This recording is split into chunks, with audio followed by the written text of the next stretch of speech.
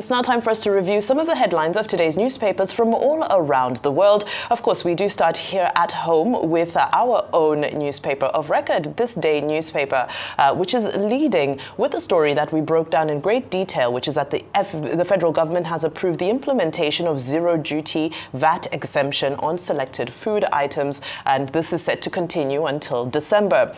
Very quickly, though, above that, below the masthead, is a story from the National Security Advisor, Malam Nuhurubadu, who said attempts to disrupt peaceful conduct of Edo Gubapol will be met with full force, as he warned that any attempt to undermine, interfere with or disrupt the peaceful conduct of the September 21 governorship election, of course, will be met with the full force of the law. So, of course, road to election in Edo State. I know we'll be discussing that further a little bit later in the program. So let's now segue to Punch. Punch is also focusing on issues of food security.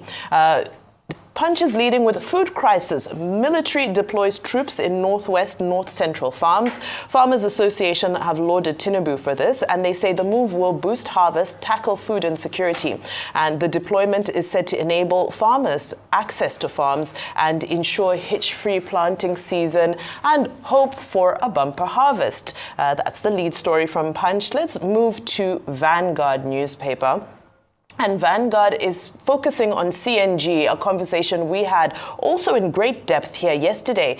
Vanguard is saying hurdles ahead of CNG vehicles rollout. This was an investigation, and it cites that local mechanics and technicians are at sea with the technology, that users are still unsure of the safety of using CNG-powered vehicles, and that the massive awareness and training is generally lacking for the implementation of this mass rollout. So that's an investigation by Vanguard. Another conversation that the Vanguard is carrying on that was huge yesterday, it was everywhere, which is that anger greets Rep Speaker's withdrawn counter-subversion bill. Now, we're going to get into it in more detail because I know it's another one of the newspapers. But of course, the counter-subversion bill, which had only reached the introductory stages, but thank goodness it was leaked onto social media, or rather it was released, it was shared on social media, and when people caught the content of it, there was an outrage about it, and rightfully so. By close of business yesterday, the Speaker of the House of Reps, Tajuddin Abbas, who had proposed this bill, very quickly rescinded it. So let's move to Daily Trust. Daily Trust, of course, is also running with that. Speaker bows to pressure, withdraws bill on new national anthem recitation. Of course, one of the aspects of that bill was that those who did not recite the new national anthem would be subject to either imprisonment or a fine. So I'm sure that's a topic we're going to dissect when we're analyzing the papers. Lead story, again, conversations carrying on from yesterday. Senators' monthly pay hits $2 billion. Senator Kawu Sumaila, excuse me, stated that each senator gets $21 million running costs. Of course, this is contrary to the statistics, the data that was shared by Ramfak yesterday, stating that senators earn about 1 million naira monthly, including allowances. So Serap and Yaga, among other CSOs, are calling for these earnings to be adjusted given the masses' realities. So that's a conversation that's going to continue happening as we continue to hold our lawmakers accountable, especially given the state of the nation. Now let's move to the Guardian newspaper, which is leading with a story. Of course, yesterday we also touched on renewable energy. The Guardian is saying 39 dams are moribund over poor maintenance, obsolete equipment, and there's data that breaks down what our dams are used for. Besides irrigation, besides water supply, just 4% being used for hydropower. And, which is not surprising given the fact that 39 of the 39 dams are not being maintained. We know the potential of water as a source of not just energy, but a source of so many things in the economy and in daily life. So it's unfortunate to hear that we are ignoring our water bodies, the 39 dams. Now, also on the front page of The Guardian, pressure mounts on Tinubu to sack oil sector chiefs.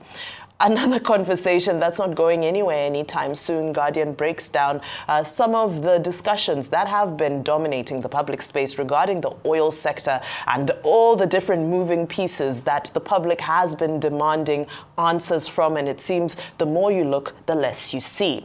Let's move to the rest of the African continent, and we start with the Daily Graphic in Ghana.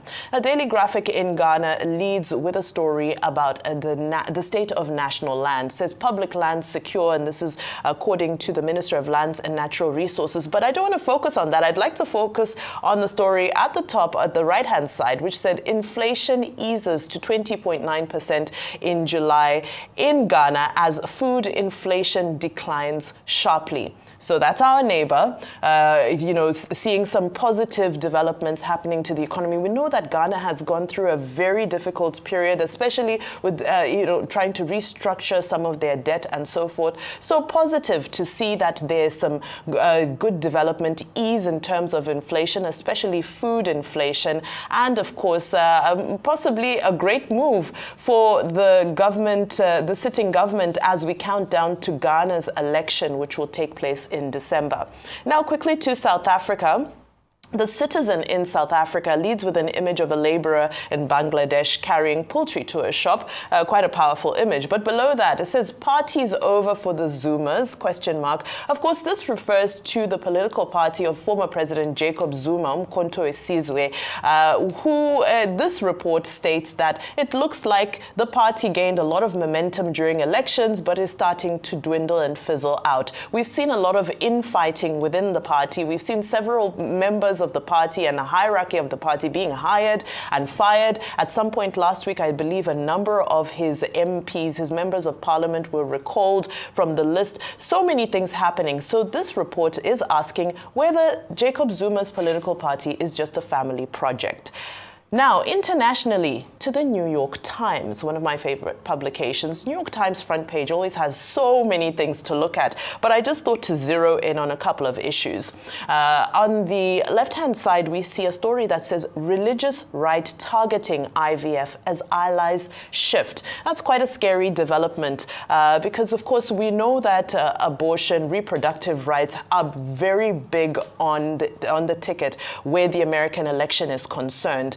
Now, if we're saying that the religious right are now targeting IVF and wanting it to be more and more difficult for couples and families to access IVF, that is quite a concerning development and something to surely keep our eyes on. At the bottom, though, of the New York Times talks about that message that we're looking forward to from Kamala Harris tomorrow. And the headline there is, vagueness is a strategy as Harris prepares her economic message. Well, we just have to wait and see until she delivers that message tomorrow. Now to the New York Post. Of course, all of you who are familiar with American papers will know that New York Post is a friend of the Republican Party. They're definitely pushing the Republican messaging under Donald Trump. Front page, stolen youth. A heartbreaking image of what migrant crisis has wrought. An 11-year-old in cuffs for a violent mugging. Right, so those are some of the headlines from around the world. A lot to unpack there. So, number one, I'd like to talk about this senator's salary. Isn't it funny that in a country where the government struggled so much before they finally arrived at the minimum wage, senators can easily just get 21 million naira for running costs, I hear. So that means the money definitely might be more than that. So for a bunch of less than a little over 100 guys, and they claim they're representing the people, they're going there to make a killing while the people suffer. And for good measure, they couldn't even tell them to buy their own cars from this big fat running cost they have. Guess what? The state also buys a car for them. About 160 million with a lot of other perks. Why wouldn't any young person out there want to be a senator rather than work his way up to a private sector job or to the top echelons of the private sector job? This is murder. We must cut the salaries of public officials because you cannot get the best. What you get is all sorts of criminals that would game the system as long as they can win political position to be senators. And that's why you see you're not getting the very best in politics. If you truly want to get people that want to serve, cut the salaries to a bare minimum. and you're going to see the people that truly want to serve coming in. So I am happy that we can now say in your face, Ramfak. In your face, because we told you that what you were writing on paper is not practical. People would spend billions of naira to run for Senate positions to be paid 1 million naira every month. That money is not even enough for some of their girlfriends, high maintenance girlfriends. But that's the society we've built. As regards Kamala, I mean, I agree with you, Vimbai. I think it's not fair that Kamala has not done a real policy direction interview, but we're waiting for her speech tomorrow. I think she's talking on policy. You can blame Biden for anything, but one thing you can never blame Biden for is the fact that he has his hands on his policy.